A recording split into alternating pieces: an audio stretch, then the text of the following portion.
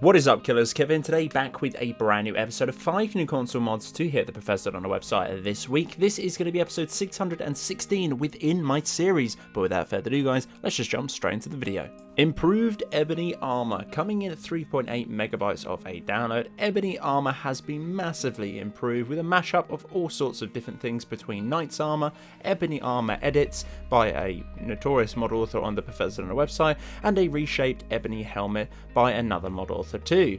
The chest piece, the gauntlets and the boots are pretty much streamlined within this particular set, and the helmet looks way better than the original vanilla one, as it kind of looks a little bit ugly, and this one does give more of a focus to more of that streamlined look to this particular set of armor, and also as well it flows very nicely with the overall shaping to do with this particular armor. I really do love this. Not only the helmet has been dramatically changed and it's absolutely breathtaking, but also at the same time the actual armor itself has been slightly tweaked, ever so slightly, but guys, you will notice a dramatic difference. I certainly did, especially from looking from the rear too, and just generally a very nice upgrade from the vanilla armor within the base game. Billyro Armors and Weapons Compendium, coming in at 220 megabytes of a download. This is an open perms and permissions from the nexusmods.com to head over to the Bethesda.net website. This includes every armor and weapon by Billyro to date. We've pretty much covered a lot of that original mod author stuff on this particular channel, and without a shadow of a doubt, all of the models, meshes and textures are going to be absolutely finesse. If you want a high quality mod to added within your game for, let's be honest, not a lot of download size, for this one you do get an awful lot within it. Now I'm not too sure how many weapons you do get with this particular set. There's probably going to be over 20 or 30 weapons. They are looking like absolutely awesome. I haven't seen one yet which I don't like, and as well with this particular one you will get 4 sets of armor, but obviously you will get the additional set of quotation armor that is going to be in a variant of shield, heavy and light. Honestly guys, this is really nice indeed. Some of the armors, as we have covered prior to this, aka the Peacekeeper armor, which is going to be for females only and will not appear on male characters.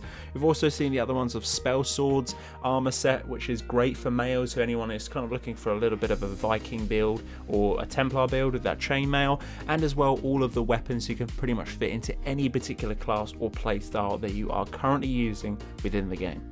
IA92's Playable Elder Race, coming in 106.5 kilobytes of a download.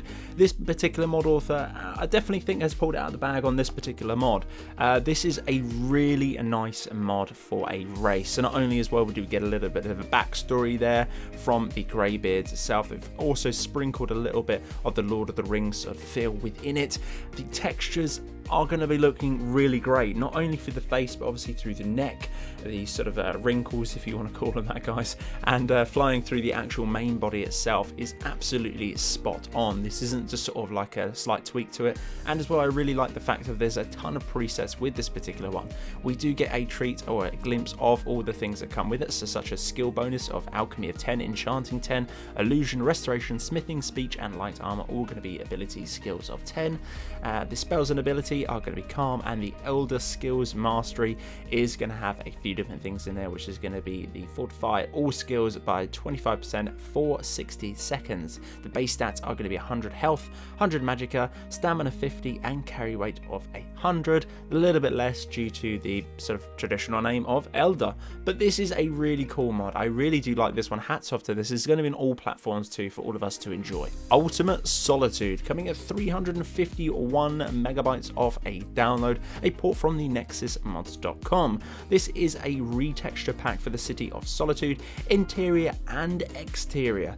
Textures are covered. All textures were created from scratch from the original mod author at 4K, but obviously we'd had to downsize that to 2K for the Xbox. Please do bear that in mind. Obviously the resolution will dramatically be way better on the PC. That is from the original port of that one, and they can upscale to 4K, but for us we are limited to that 2K, and you can definitely tell it is a 2K texture running through Solitude. It looks absolutely great, especially some of the mossy leaves on the actual castle walls itself do look absolutely phenomenal. Now this actually worked beautifully with all my other different Solitude plugins to do with my mod selection.